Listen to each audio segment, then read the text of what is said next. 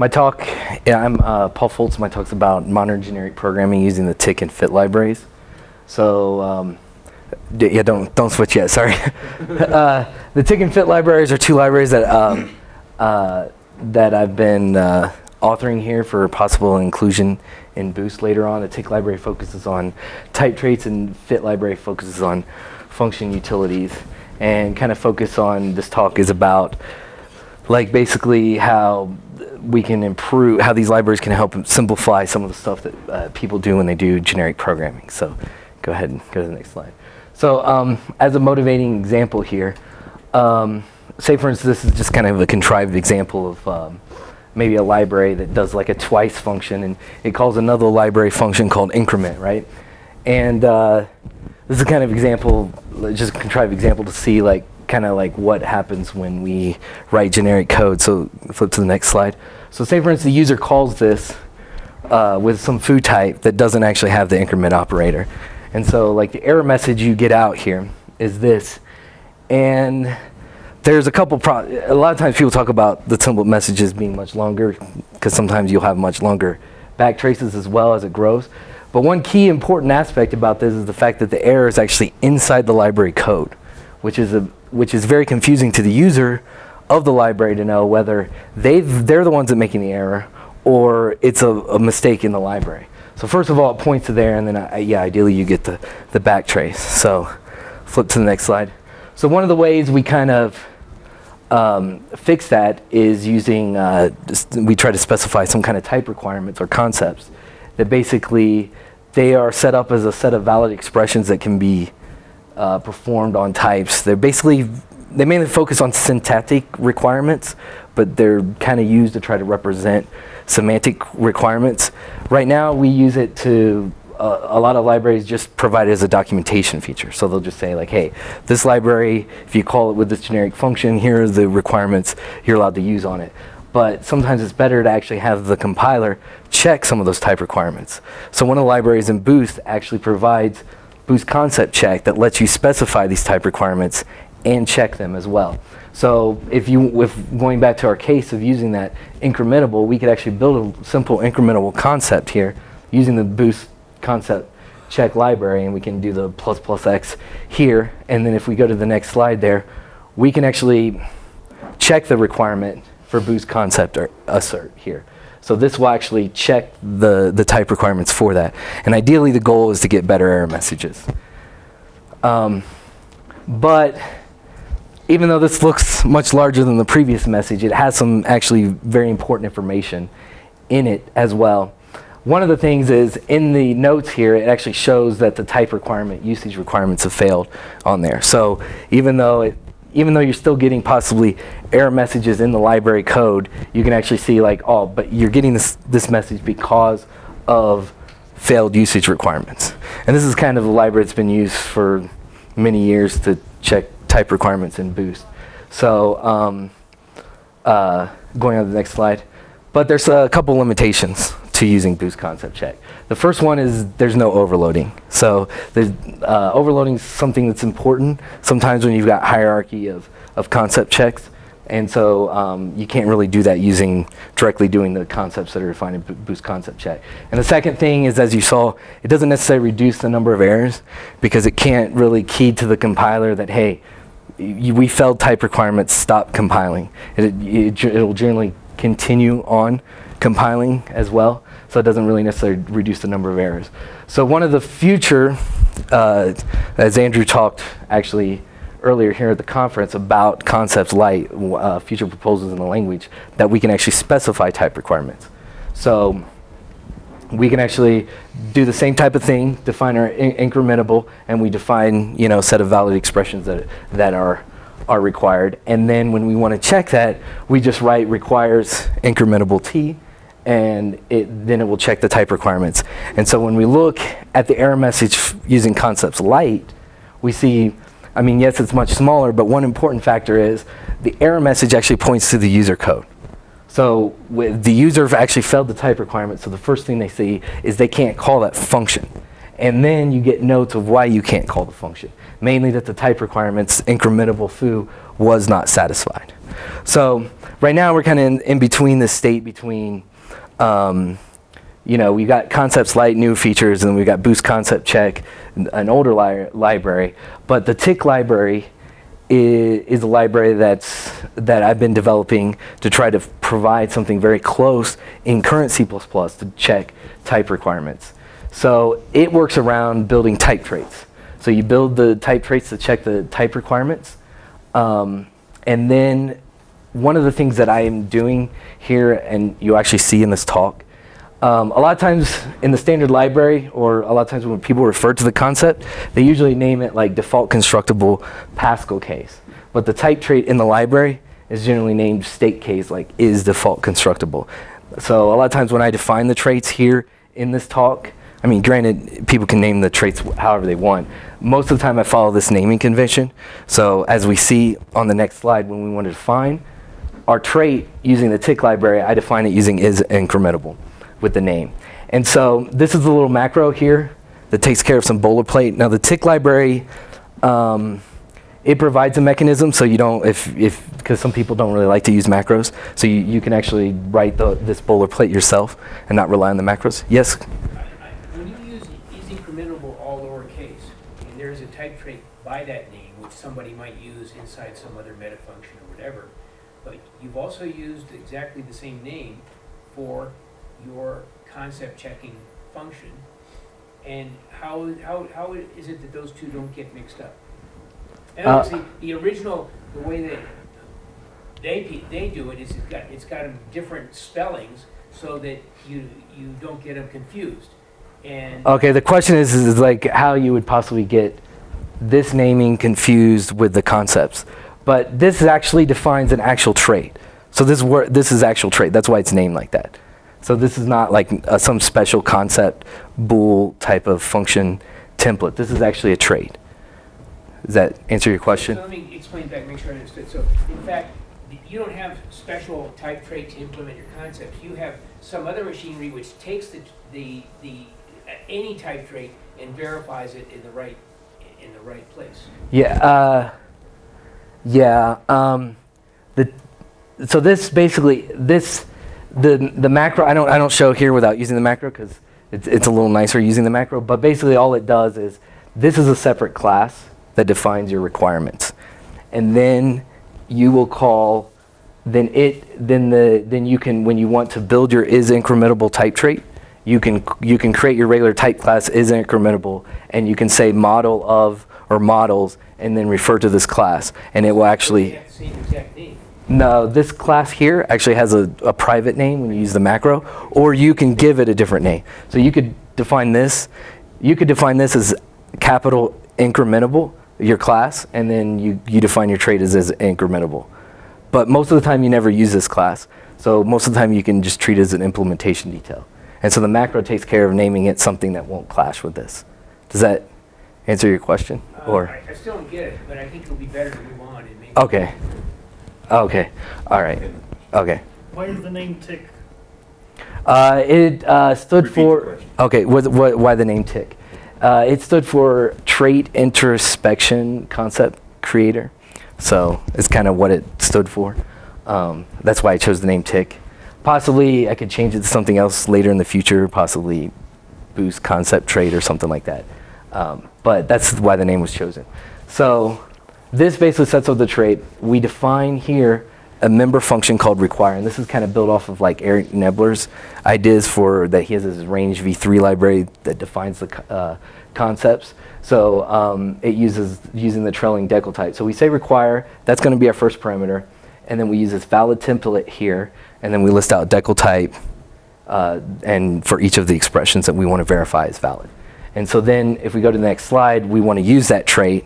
We just say is incrementable t inside of this tick requires, very similar to Concepts Lite, and then it'll actually check it. This is kind of macro around enable if. And so if we want to see what happens with our error messages using the tick library, first of all, it's very similar.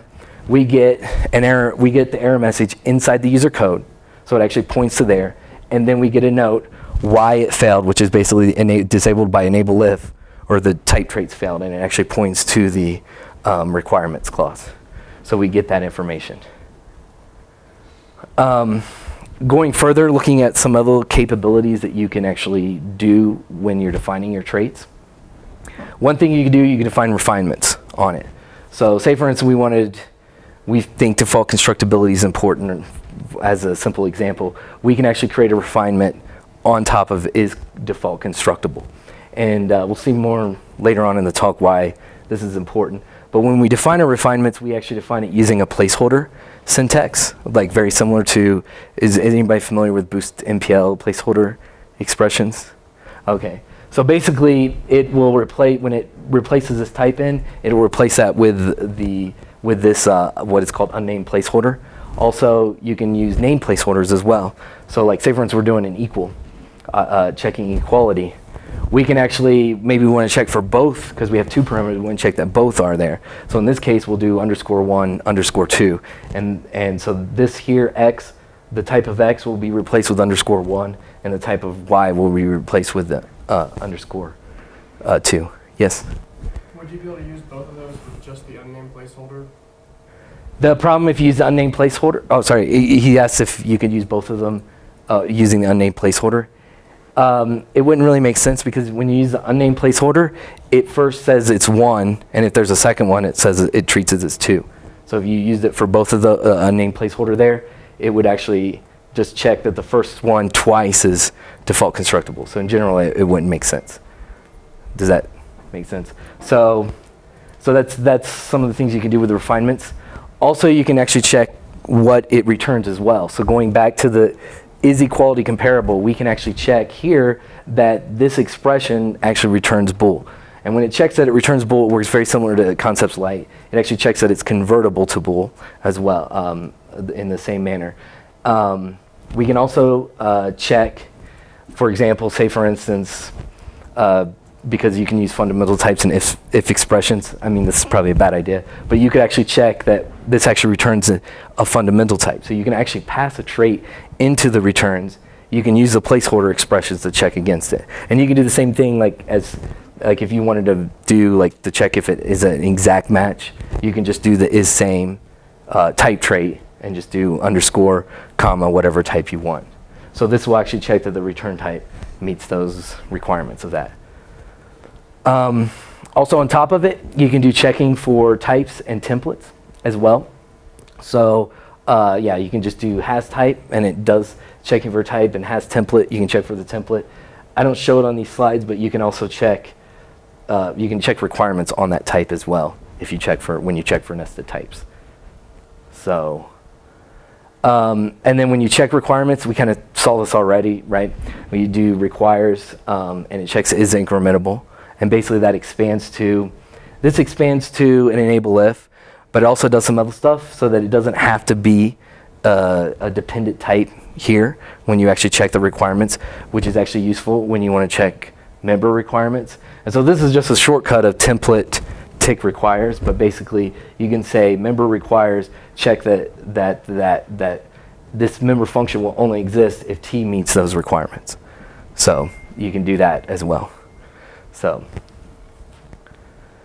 and then finally, another place where you can check requirements, and the reason why it's a separate macro is you kind of have to do something slightly different, is you can actually check the parameters. And this is actually useful when you're doing lambdas. And we'll see more of this usage later, why you will do this. But basically, you'll say here, basically param requires put in here, we have to do the decal type here, which sometimes could be a little verbose. So instead, what you can do is you can say, trait is incrementable and pass in the variable here, and it will go ahead and deduce that type for you and then check the requirement. So now looking at some of the differences between Concepts Lite and my library, right? My library is actually built a lot around the type traits, so it interoperates really well with those. So we can actually easily do refinements on top of a type trait.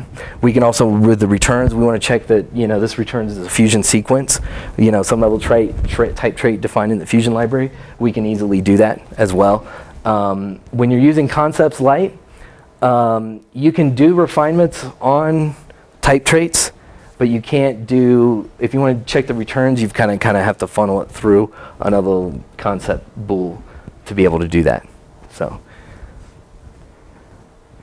the next thing, with the tick library, you can do specialization on the traits. Concepts Lite doesn't provide specialization, and there's a lot of valid reasons why they don't provide those.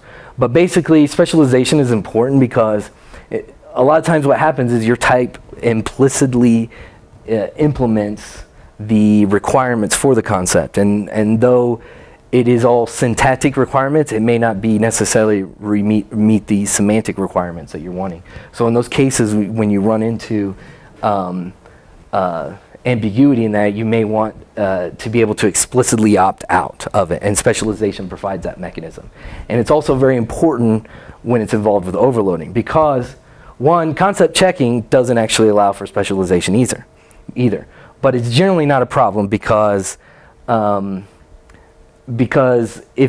there was a false positive of a Boost.ConceptCheck, because Boost.ConceptCheck doesn't allow overloading, you would just be like, all right, I won't call this function, I just get a worse error, or it segs faults when I call it. It doesn't, I'll just avoid it. But the thing is, when you're involving overloading, you may want to call one of those functions in the overload, and if it picks the wrong one, that becomes a major problem, and specialization will allow for you to verify that information so that it calls the correct one. And this is especially important with unconstrained templates involved, because the detecting could be like, well, this implements it, but come to find out it's actually a static assert when you call the function. So this, and as an example, like a year ago, if you tried to, using Boost Iterator Library, you tried to implement like an STD advanced using purely like a concept-based approach, it would actually fail on Boost Iterator because all of the operators defined by Boost Iterator at the time were all unconstrained. So it would all say, oh, well, it's all random access, and it would try to call the random access, when really your iterator was only forward iterator at the time. So specialization does come into play with a lot of things, especially when working with legacy libraries. Another important aspect versus Concepts Lite versus tick. Concepts Lite is just basically a raw Boolean value. But tick actually uses dependent typing because it's an integral constant with the type trait. And basically what dependent typing is it encodes the value into the type. But it has some really nice, most of the time it's used in other languages to do like theorem proving and other things like that. But it's actually really useful in C++ to provide cleaner mechanisms to do a lot of meta programming aspects. And as a simple example here, like if we wanted to filter out a tuple and we wanted to filter it out based on certain type traits, we can actually write code like this, pass into our filter just a regular lambda predicate, where traditionally if you use Boost Fusion to do this, you actually pass in like a placeholder expression with like or over it, and it can start to get really nasty really quickly. So doing this, having dependent typing, we can just write it using natural syntax. To be able to do this using Concepts Lite, you would have to either wrap the concept bool into an integral constant is one way. Another way of doing it is you could overload the lambda and put into the requires so that you have two overloads, one that return std true type and one return std false type. I think this is much cleaner though. So another aspect that's different is because the traits like, oh sorry. So I just want to make sure I understand your type traits. They do not return student integral constant. Just press the up arrow. No, sorry, it's actually the up. Just hit. Oh, here. I'll go back. No, that's not it. I accidentally got to the beginning. Sorry. Yeah, hold on.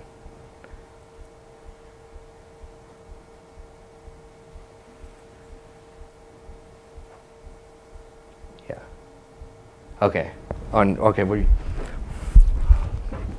Okay. So what you're doing here is like your default constructor is integral default type x, right? Yeah. And you use the or operator on that. So Well, this was okay. He's asking a question. Well, he just made a comment about how this statement works here. But the way this works here, this and this actually does compile. This is integral is one I actually define, and it actually uses the integral constant that's in the tick library, because it defines extra operators to be able to do or here. Is that what your question about? The question was simply, like, do you use an integral constant or do you Yes, the question was if I use stood integral constant. And it inherits from stood integral constant, and I provide extra operators here so that you can do this like more naturally in the library. So the other thing is first-class citizen. Classes are first-class citizens, and that's the way type traits are actually defined. In Concepts Lite, they're currently defined as either function template or variable templates. And so you can't pass them to other things. So like when we saw earlier how you can do the trait is incrementable. I pass this trait into another function and be able to do like higher order operations on that. And that's not really possible using Concepts Lite currently, but it is possible using the traits. Now, overloading, and this is the big difference between Concepts Lite versus TIC. Overloading. In Concepts Lite, it uses a process of subsuming. So when you have two different concepts with overloading, it uses that to figure out which is the most refined overload to call. And to do the similar thing using TIC, you use tag dispatching. So looking at a simple example of using overload, we'll look at the canonical example using STD Advanced, right?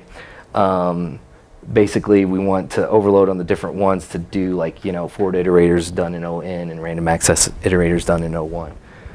So, so to define the type requirements here using Concepts Lite, I don't find the full iterator concepts, just what I need here for the STD Advanced because it's a much more complicated process to define and it wouldn't fit on the slide. So we just kind of define basic, you know, incrementable. We also check the return type is also like, you know, returns itself here.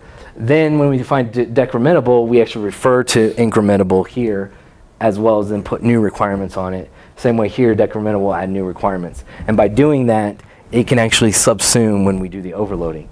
So looking at example, when we overload, like the advance here for each single one, if we pass in like an iterator to vector, it actually implements all three of these requirements. But because of the way we wrote those to refer to the other ones, it will actually know that this is actually the more refined one, and it will actually pick that one, and it won't be an ambiguous overload. So, so you can do something very similar in TIC as well. We can define the type requirements here, and then instead of referring it to in the require thing, we use we write the requirements explicitly. So we just use a placeholder expressions here and refer to is incrementable and is decrementable, right? But when we want to overload, we use tag dispatching, right? And when we define those refinements, it actually will create a tag hierarchy for us. So we don't have to go in and actually implement the tag hierarchy. All we need to do in our function is write tag and put the name of the trait here. So we can say tag is advanceable, tag is incrementable here. And then when we want to grab those hierarchy for when we're checking it, here at the bottom we say most refined is advanceable, and then that will actually kick off the tag dispatching. We also check the lowest requirement because this checks the highest requirement, right? But you also need to check the lowest requirement here because if you don't, you'll get a thing where it says there's no overload available here in the impl because there's no tag that exists for that. So instead of having longer backtrace, we check the minimal requirement for is incrementable. So that's how you do it with tag dispatching. Now, there's actually another way we can actually do overloading as well. The fit library is a library that provides functional utilities, and it provides some other utilities for doing overloading. So before we jump into how we can do the overloading, I just want to kind of introduce the fit library and some of the basic constructs that we're going to use here in our talk for it. So the fit library is built around function objects with a lot of things. And regularly when you create a function object, this is not using fit library at all, but basically when you create a function object, it's really important that you statically initialize that function object here. Because if you don't statically initialize it, you will you can run into the static initialization order fiasco kind of thing that happens when you do it at runtime. This ensures that it gets initialized at compile time, and so you can use it anywhere. And so, yeah, and then once we initialize it, we can just call sum1, 2, right? We can also, using the fit library, we can also initialize lambdas, right? So here's using this little macro here, we can do fit static lambda, and that lets that lambda, it doesn't make the lambda const expert, but it lets that lambda be initialized in a const expert context. And this relies on some ternary trick from Richard Smith, so that you can actually deduce the type of the lambda in a const expert context, and then it relies on the fact that the lambda's always empty to be able to const expert initialize it. Just to clarify, so the fit static lambda isn't itself const expert, but it can initiate a const expert variable? No, the question was that the lambda, how do you say it again? I got confused by you saying that it's not actually a const expert lambda, but it can. Yeah, it is not a const expert lambda, right? Even though I put the const expert here, it only initializes it. So think of the lambda, you can think of it like a function object. The constructor gets initialized at compile time, right? But the lambda is not. So like if you can't call this lambda function in a const expert context. Is that clear? So one of the other important aspects with the fit library is adapters, right? So it provides all these new enhancements and capabilities that you can actually add to functions. And we can look at some of the capabilities of that. One really simple example that this is kind of just for like eye candy is doing the pipeable one. So we could actually take our sum here, add the pipeable adapter to that function object here, and then we can actually just pipe one into the sum instead. So it kind of works like extension methods as well. The other thing we can do is we can also do the function form of it. So we can actually do pipeable and define it as a lambda as well, right? But sometimes when you have a lot of lambdas, putting this fit static lambda all over the place can get kind of messy. So what you can do, the fit library provides fit static function. So you can just define it here, and then we can just define the pipeable and the lambda here, and we have our pipeable function, right? But more importantly, what I want to discuss here about what we can do with overloading is another process where we can avoid like the ambiguous overloads when we're dealing with multiple concepts is conditional overloading. Sometimes people call it like linear overloading or other things like that, because essentially the first function that it can actually find that it can actually call, it will actually call that function. So in the process of where you have two traits that are two functions that actually are actually viable, callable, but it usually generally ends up being ambiguous. In this case, it's never ambiguous because it always picks the first one. So going back to our advanced example here, this is not real C++ code, right? But you can think of conditional overloading in these terms, or when we want to implement advance, right? We could think of it as terms of, oh, if it's advanceable, do this. Else, if it's decrementable, have this. Else, if it's incrementable, do that. And so that's kind of the way the conditional overloading works in that way. It's kind of a way of doing like static if. So actually doing it using the conditional adapter, right? We just say conditional up here, and then we put our conditional statements right here in the param requires for each lambda. And so basically when we call this here, it first will check, hey, if it's advanceable, that matches, it calls this. If it's decrementable, that matches, it calls that. And then if it's incrementable, finally would be the last one it would try to call. And then if it couldn't call that, it would say that the function wasn't callable, right? So going on to another more sophisticated example, looking at like a comparison between Concepts Lite and conditional overloading, because there are some differences between some advantages, I think, using tag dispatching, because your hierarchy order is always defined in one place, where with conditional overloading, you got to make sure whenever you overload based on those concepts, you put those in the same order. But there are some advantages to using conditional overloading, I think, especially when you're dealing with things that could possibly overlap. So say, for instance, we wanted to implement a generic print function that recursively outputted values. And say, for instance, we wanted to work over ranges, fusion sequence, boost variant, and streamable. But there's a couple problems here. One, there are cases like, say, for instance, you're using boost array that's both a range and a fusion sequence as well. Also, fusion sequence and variant provide the streamable operators, so those are actually streamable as well. So there's some overlap with these as well, but a lot of these traits are not like related as well. So if you wanted to implement this as using Concepts Lite, we could actually start looking at how we could implement the traits here. So we could define our streamable trait, right? Check if it says it's streamable operator. Then we can define our iterator, right? Make sure it's, it's copyable, destructible, and dereferenceable. And then here we can actually check a range and check this ADL begin and ADL end just calls the S stood begin stood end using ADL lookup instead. And we make sure that that returns back iterator, right? So then when we want to implement it using Concepts Lite, another thing here I put up at the top is for string, is because string actually is a range as well, but we don't want to print the string as a range, just where it prints, the element on every single line. Rather, we want to print the whole string together. So we put a function up here. Next, we for declare all these functions here first, because we're doing this recursively, and these other functions may call all these other functions, you need to have the name available first in C++ for it to find the function, unless you're using Visual Studio and it will find it for you. But in standard C++, the name up looks requires you to put the names first. So first, we have to for declare, and this actually goes down off the screen, it's been on the slide. But first, to deal with the issues, like say for instance, we want to do fusion sequence, right? Or well, I'm sorry, range here, we check the requirement for range. But then for fusion sequence, right, we'll actually negate range here, so that to avoid the ambiguity between fusion sequence and range.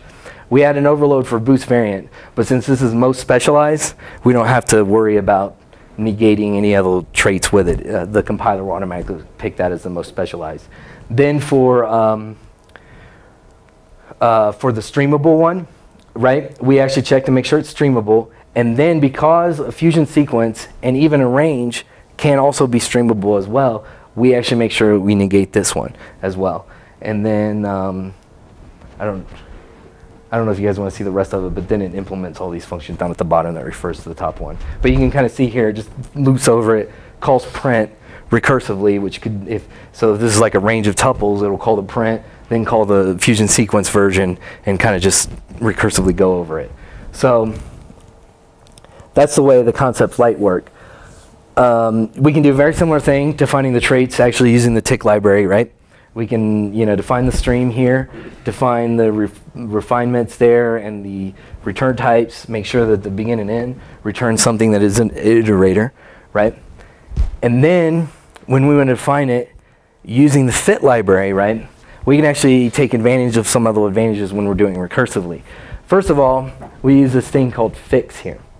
And I don't know how many people are familiar with a fix combinator, but basically what a fix combinator does is it's when you want to define a recursive function, it passes itself back in as the first parameter to the function. So when we want to call it back recursively, we don't have to worry about name ordering and things like that. We can actually just use fix to do it as well.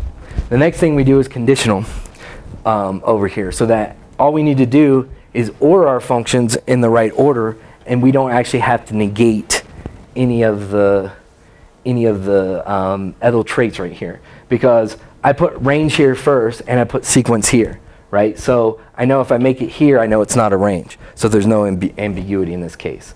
And then same way down here, if I make it the streamable, then I know none of these items are streamable as well. So or rather none of these requirements were met, so streamable is the only one left that can meet it. And then we just call the self, which refers back to itself using the fixed point combinator. So that provides a much, I think, a cleaner way of dealing with it, and the conditional overloading matches more of generally, especially when you're doing like serialization stuff like this, matches more of how you think about your logic of overloading on the different requirements. So, yes? What does fit result do? Okay, yes. What does fit result do? So here, when I call apply visitor, it needs a result type that has the that tells it what the result type is. In our case, our result's always going to be void. So what result void does is it basically takes this function, adapts it so that it has a result type of void when boost variant calls it, so it can know what the return type is. So, any other questions? So another thing we can do with conditional overloading and with the lambdas is we can actually embed sometimes type requirements directly into the lambdas itself. So this function here is a find iterator that works kind of in a smarter way. So starting at the bottom, right, we just call stdfind begin and end on it. And then it uses stdfind to search the iterator to find it. Then up from here, we call the member function, right? And we know it has a member function is valid because when we put the decal type r.find here, like this actually constrains that lambda. So because it does that, then this will only work if r.find works. And if that doesn't work, then it calls this version down here. But unfortunately, find, like say for instance on string, is completely, it doesn't return an iterator. So we basically have then another overload up here for string that basically calls the find and then maps it over from an index to an iterator, right?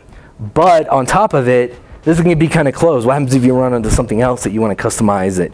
You want it to be searchable, or maybe you have another case of somebody's wrote another class that has a .find method and it returns an index instead of iterator. Well, what you can do up here is this one up at the very top just calls the global find rx. So basically it will call the find and tries to find it through ADL lookup. If it's found through ADL lookup, it will call this one first. Otherwise it will call this other logic here. So you have a customization point when you do this. So this system is not completely closed when you're doing it, because sometimes when you're finding this, like if you want to add new overloading to the conditional overloading, you can't do that. But with this, yes, you can if you do ADL lookup at the top of the conditional overloading with that. So next thing, errors, right? What kind of errors? So a lot of this, you know, you see the slides on here, it looks all really nice and stuff, but you know what happens when you put something in there that's wrong, right? Those are something really important. So looking at first, originally when you use conditional like for example, when you're using conditional overloading for advance, originally it would give, in the fit library, it would give an error message like this. So it's nice and short. It still gives an error message in the user code, right, to tell them like, hey, you've messed up. But the note here gives almost no information at all, useful information at all for the user to figure out what went wrong, right? So, so I've done some improvements using a reveal adapter to try to actually go down and bring out the substitution failures that can happen. So now, using the reveal adapter, right, you can get information such as it shows you the lambda and the line number at each function, right, that it failed, and you can go see that and figure out why your function failed. It's a slight improvement, but it's still not good enough. So I have a patch for Clang that basically goes in and improves this area. It's not been merged in yet, but basically what this does here is when we look at this now, we can actually see, oh, here's a requirement here. It's not advanceable, it's not decrementable, it's not incrementable. So it has all the information right there so the user can see like, okay, here's why my type failed the requirements. And right now, it's not been merged in with Clang because they're not sure if this is a better approach, because this causes a bottom-up approach for when you want to actually diagnose the trace. So you actually start at the bottom and work your way up, which I think is better. But some people in Clang are not quite sure if that's the better approach than doing the top-down approach. Yes? Did you only check the outputs in Clang, or did you do GCC or Visual Studio? I only checked right now with Clang. Yeah, GCC doesn't give you quite good error messages, and the newer versions have gotten worse with reporting things like this. So hopefully in the future they will actually improve these error messages. But right now, I don't know GCC 5 if they've improved this, but I know the enable if they still don't tell you where your type requirements are, and then also it doesn't. It may give you a little bit more information from the previous slide, information with Clang, but it still needs a lot of improvement. But yeah. So using that, we can actually say, okay, my type requirement failed, but you know, I thought it was an advanceable type requirement. You know, I have a plus equal operator there, Why is it not meeting the type requirements, right? So the tick library provides this thing, the trait check here. And what it does is it'll actually look through all the refinements and report back all the things that failed along the way. So that way, if there's some small requirement like, oh, it's not copy constructible, it's not copy assignable, it can actually tell you those details. It still doesn't tell you the detail for each of the expressions that went wrong. And there's some difficulty with that, obviously, because we have a lack of backtrace for substitution failures. Originally, GCC gave you a backtrace for substitution failure, but now in the newer versions, they've taken that away. So it's gotten a lot worse. So basically, what you need to do is when it does those requires and decal types, it needs to happen in a non-spin context, right? So you could actually define, this is something area that I'm working on possibly improving. You could define two functions that does the same exact thing inside the trait, and maybe it could call out to the non-deduce one to get the more detail from the error message, or possibly using a macro that would just duplicate both functions for you. I prefer not to try to use a macro for that, but I haven't found like a better approach yet to do that. So yeah, to get the compiler report back the information. Okay, so another thing the compiler could actually help. So instead of the library actually doing it, just like I patched Clang earlier, like instead the compiler could actually build a tree of all the substitution failures from the overload resolution and report back just basically like the leaf failures that happen, so that you can actually get information about here's the important information that actually failed with your type tree. But it can actually go even further. So rather than having a separate step where you actually do tick trait check this thing, give me back this information. Instead, obviously the compiler knows where your constraints are at, and it can actually parse. I actually started work on doing this. It can fairly easily parse the Boolean expression, find out which trait failed, and actually report back like which exact trait failed, instead of currently right now it just points and says it failed by enable if, and it points directly to the enable if clause. But instead, when you have multiple constraints, it could say, okay, it failed, it's not incrementable with this type, and it's not constructible with this type, kind of thing. And so, but it can go even further, because once it knows which trait actually failed and were false, the compiler can then look at that, and then for the specializations that actually failed, it could actually start building a report the same way that it can build a report building that tree using overload resolution failures. It could build that same tree at the same time. So when it tells you, oh, it's not is incrementable, and the reason why is because you're missing a plus plus operator right here. So it could actually report back all that information already. Which I don't work on playing full time. So I don't know how long it will take me to eventually implement that, but these are goals that would be very nice for the compilers to do currently with development. So the question is, I guess, we have all these, you know, it comes down to possibly a quality of implementation issue with the compilers, right? So the question is, do we really need a language feature to solve the diagnostic thing? And yes, we do need a language feature. So the first thing, obviously, no macros, right? I mean, they help make it cleaner, but ideally, it's usually if you're using macros, it's usually a sign that you need a language feature for what you're doing. So the first off, yeah, obviously, we can get rid of the macros. But more importantly, there's other stuff that cannot be possible, even though we can do all this analysis and diagnostic to improve error reporting. We still can't. It would be very difficult to do multi-phase checking, and multi-phase checking enables a lot of things. First of all, we can actually, once with multi-phase checking, we can analyze the template definitions to ensure that we actually meet the type requirements. So if we say, hey, this is going to be default constructible, and we end up calling the copy constructor on it, you know, like that doesn't, we're not using the type requirements accordingly. And so having a language feature, it can actually analyze what type requirements you want, analyze those type definitions, and ensure that your function actually matches those type requirements. The other thing you can do is you can do much more sophisticated type requirement checking. So right now, you can't really do any template-based type requirement checking in the current language. There is a proposal for adding some kind of lift operator, so and possibly making it SFINAE friendly. So you could check to see if a template, like for example, if a template member function exists, you could use it to check that only if it exists, but you can't check any requirements on that template member function.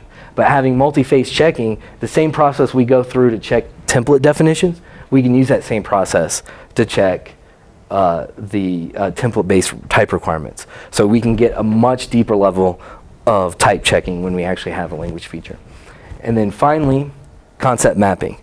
That's some of the feature that you can't get from a library approach. Of course, I think like Matt Calabresi's implemented some kind of Boost generic library at one point that implemented concept mapping. I don't know how sophisticated it was, but one important aspect about concept mapping is, you know, when you start making your libraries generic and meeting the requirements, you may have this legacy library over here that almost meets the type requirements, but not exactly. And so concept mapping is something that's really useful for, you know, okay, this almost meets the requirements, let's just concept map it so it does meet the requirements. So this is something really useful to have as well. And I think the best approach is a language support for being able to do that. So, and then finally, about the libraries. So the libraries have been tested on GCC 4.6 to 4.9. I haven't checked GCC 5, I think, or 5.1. I think it's just come out recently. And it's been tested on Clang 3.4 and on Windows, Mac, and Linux. These are the URLs for the repos on GitHub for those who want to go in and grab it. Now, it doesn't support Visual Studio, partly because both of these libraries require a lot on expressions SFINAE. It might be possible to get fit to work. The fit library, when it uses expressions SFINAE, is only for checking function callability. And there's a technique of using an implicit conversion of a function pointer to actually check the callability of it. So it's possible fit library could add support for Visual Studio. I don't know how solid Visual Studio, the latest version of Visual Studio are. So there could be a possibility for this in the future, but the TIG library wouldn't be possible without direct support for expressions SFINAE. So, any questions? Have you measured the compile time penalty for using tick? The compile time penalty for using tick, I haven't really measured it like in detail with it. I've not seen a noticeable slowdown. The other thing is when you start checking traits like that, the compiler will actually, you can get an improvement because the compiler short circuits that and stops compiling everything, the rest of the template definition. So sometimes you can get an improvement by using traits, I do know. So according to your GitHub page, it is a C++11 library. yes. Is there anything that would be improved by using C++14 in terms of syntax or user friendliness? The question was, right now currently it says it's C++11 library, and if there would be improvements using C++14 features. The library originally was a C++14. It was originally written as a C++14 library, and then I basically added in support for C++11. So I don't know if there's a lot of newer stuff that could be improved with it, since most of it is very basic. For some of the stuff for GCC 4.6, some of those examples, like using the returns, there's some macros to do some of that stuff to make it a little less verbose, because you have to do some extra stuff with GCC 4.6 because it doesn't support like template aliases and stuff. But the other features, I don't know if there's really much in C++14 that would improve the tick library. Now the fit library has features in it, even though it supports just C++11, it has features in it that can benefit directly from C++14 using it. Like I obviously saw there, using those generic lambdas, those you can only do in C++14. So, yeah. Is there any other questions? Are there any points in the library that would be related to runtime overhead? Okay, the question was, is there any points in the library that would be related to runtime overhead? Which library are you, like, either one? Well, the tick library doesn't, it doesn't really do any runtime stuff at all. Now the fit library, because it does a lot of those abstractions, a lot of those are actually technically runtime, although you can use everything in a ConceptExpert. You can use ConceptExpert functions with it as well. But a lot of times I found it very friendly for the optimizer, so they can optimize a lot of things and reduce a lot of things out. So usually you don't see the overhead of all the extra function calls that happen along the way. So. Just curious, have you checked the runtime overhead of using the fixed combinator in comparison with using normal recursion with the normal function? If I check the comparison of using the fixed point combinator using normal recursion, I've not checked the compile time performance of that. The runtime performance? Okay, no, I've not checked the runtime performance of it. Because you're basically passing, the this of yourself, right? When you write your lambda and you receive self is basically the this pointer of your infix. Is that it? Kinda, it does some other stuff too, because you can't refer to yourself in it. I would, yeah. I don't know. I have not measured the runtime performance of it to know in detail with that. There was probably no overhead, but I was just wondering. Yeah. Yeah. Okay. So, any other questions?